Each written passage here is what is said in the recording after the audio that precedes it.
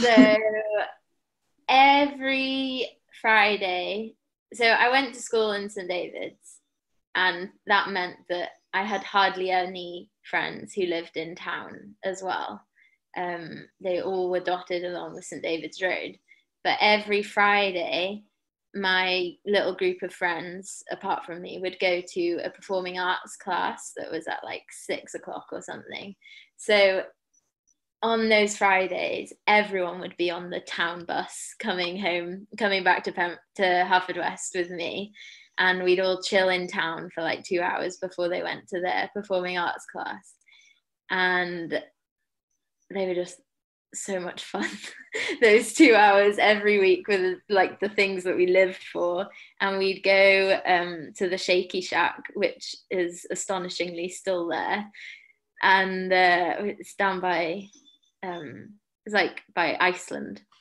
And we would like sit in there for so long. And even now, if I go in there, the guy who owns it still recognizes me and asks how I am and how we're all doing. And my friend was terrified of pigeons, but it was like she was hilariously terrified of pigeons. And so we'd always run down Bridge Street, and I would like have to scare the pigeons off for her, but it would always mean they'd swoop at her and she'd be like screaming and sprinting down Bridge Street, and it always caused a scene, and it was very amusing. And we'd also, for some reason, go and sit in the castle quite a lot. I don't think I've been back to the castle for like 10 years, but there's a little turret, I guess.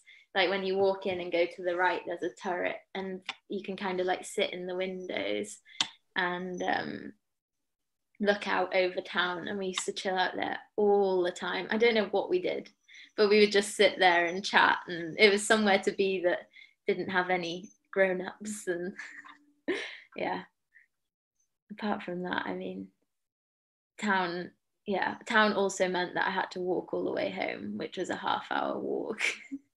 So a lot of it was traversing through town if I was by myself. Yeah. I mean, there was a point where I got in with the bad crowd, and then town became something else. But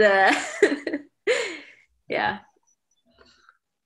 I can't really remember much about that. I just remember being outside Morrison's, and at this point I didn't realize that the group that I was hanging out with weren't that fab people, you know, that they were doing bad things. I had no idea. I was so innocent. I didn't realize. And the manager of Morrison's came out and told us all to move away. And I was quite happy to. I was a law-abiding little child. I was very innocent. So I was like, yeah, okay, let's go over to the web thing, the park that's next to it. But one of the guys picked me up and put me in one of the bins outside Morrison's. And because I'm so short, I couldn't get out. And the manager was just shouting at me to leave and move. And I was like, I cannot get out of this bin. I'm so sorry. I don't know how I got out. I don't remember, but I haven't been back to Morrison's like hardly ever because I'm so scared of the manager there. And this must have been like 12 years ago. Yeah.